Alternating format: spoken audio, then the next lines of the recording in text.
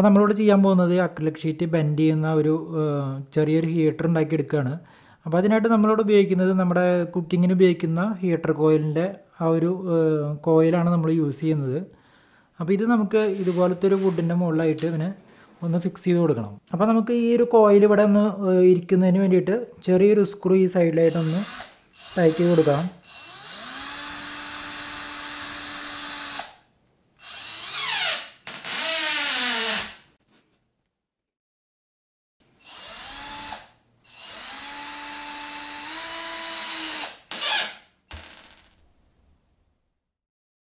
അപ്പോൾ ഇനി നമുക്ക് ഈ ഒരു കോയിൽ എടുത്തതിന് ശേഷം ഈ ഒരു സ്ക്രൂയിലേക്ക് ഇതുപോലെ രണ്ട് സൈഡിലും ജസ്റ്റ് ഒന്ന് കണക്ട് ചെയ്ത് കൊടുക്കാം. അപ്പോൾ ചെറിയൊരു ടൈറ്റ് ഉണ്ടാകുന്ന രീതിയിൽ നമ്മൾ ഈ ഒരു കോയിലിൻ്റെ ലെങ്ത്ത് കട്ട് ചെയ്തെടുക്കുക.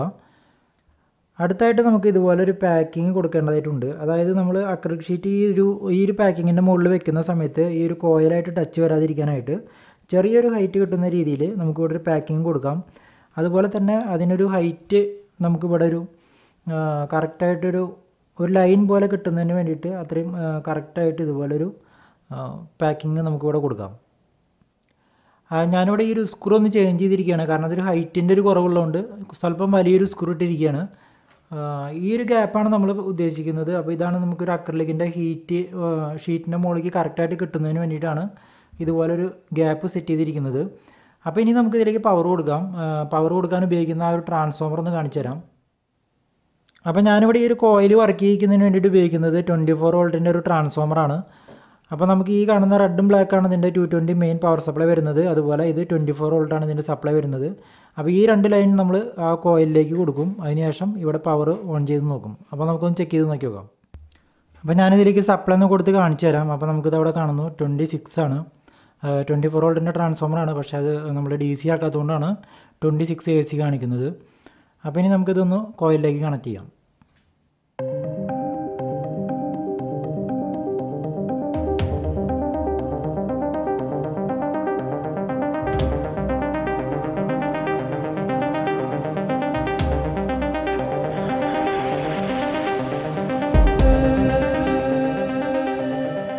അപ്പോൾ ഇനി നമുക്ക് ഈ ഒരു അക്രിലിക് ഷീറ്റ് ഒന്ന് ബെൻഡ് ചെയ്ത് നോക്കി നോക്കാം. അപ്പോൾ അതിനായിട്ട് ഞാനിവിടെ ഒരു 5 സെൻറ്റിമീറ്ററിൽ ഇവിടെ ഒരു മാർക്ക് ഇട്ടുണ്ട്. അപ്പോൾ ആ മാർക്ക് കറക്റ്റായിട്ട് ക്രോസ് ഇല്ലാതെ വരച്ചിട്ടുണ്ട്. അപ്പോൾ ആ ഒരു മാർക്ക് നമുക്ക് ഇതിലേക്ക് കറക്റ്റായിട്ട് ക്രോസ് ഇല്ലാത്ത രീതിയിൽ വെച്ച് കൊടുക്കാം.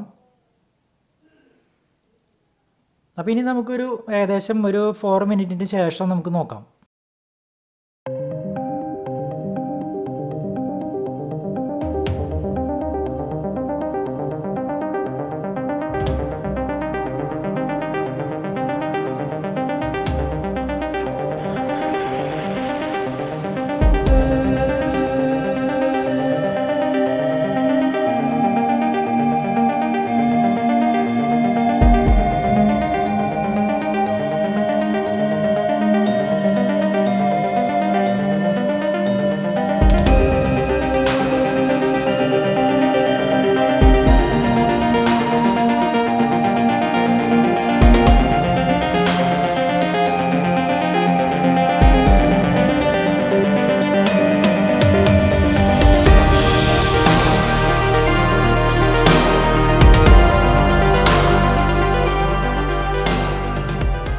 അപ്പോൾ ഞാൻ വീണ്ടും ഒരു 5 സെൻറ്റിമീറ്ററിൽ ഒരു മാർക്ക് എടുത്തിട്ടുണ്ട്. അതിനുശേഷം നമ്മൾ ഇതുപോലെ തന്നെ ഈ ഒരു നേരത്തെ ചെയ്ത അതേ സ്റ്റെപ്പ് തന്നെയാണ് നമ്മൾ ആ ഹീറ്ററിൻ്റെ ആ ഒരു ഗ്യാപ്പ് കറക്റ്റ് ചെയ്തിട്ട് സെൻറ്റർ ചെയ്ത് വെച്ച് കൊടുക്കുക, നമ്മൾ വരയ്ക്കുന്ന മാർക്ക്.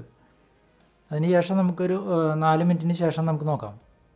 അപ്പോൾ നമ്മുടെ ഹീറ്റായി കഴിഞ്ഞു. ഇനി നമുക്ക് കുറച്ച് കൂടുതലായി പോയി. എന്നാലും നമുക്കിത് ബെൻഡ് ചെയ്യുന്നതിന് വേണ്ടിയിട്ട് യാതൊരു ബുദ്ധിമുട്ടുണ്ടാവില്ല. അപ്പോൾ നമ്മുടെ ആംഗിൾ ഏതാ വെച്ചാൽ ആ കറക്റ്റ് ആംഗിളിൽ ഒരു മിനിറ്റ് നേരം പിടിച്ചെന്ന് കഴിഞ്ഞാൽ സംഭവം അവിടെ ഫിക്സ് ആവും.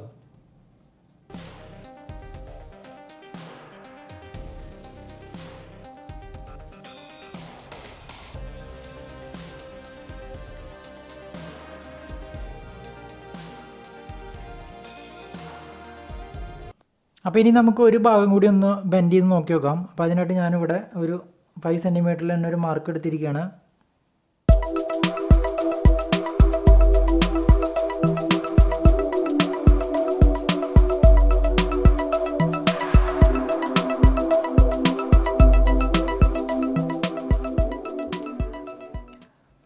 അപ്പോൾ നമ്മുടെ ഈ അക്രിലിക് ഷീറ്റ് ബെൻഡിയിലൂടെ കഴിഞ്ഞിരിക്കുകയാണ്. അപ്പോൾ നമ്മളൊരു 5 സെൻറ്റിമീറ്ററിൽ ഒരു സ്ക്വയർ ട്യൂബാണ് നമ്മൾ ചെയ്തെടുത്തിരിക്കുന്നത്. അപ്പോൾ വളരെ മനോഹരമായിട്ട് തന്നെ ഇത് ചെയ്തെടുക്കാൻ പറ്റി. അപ്പോൾ ഇത് നമുക്ക് വേണമെന്നുണ്ടെങ്കിൽ ചെറിയ അക്കോറിയായിട്ടൊക്കെ യൂസ് ചെയ്യാനായിട്ട് നമുക്കിത് വേണമെങ്കിൽ ഉപയോഗിക്കാം. വളരെ സിമ്പിളായിട്ട് നമുക്കിത് ബെൻഡ് ചെയ്യാം.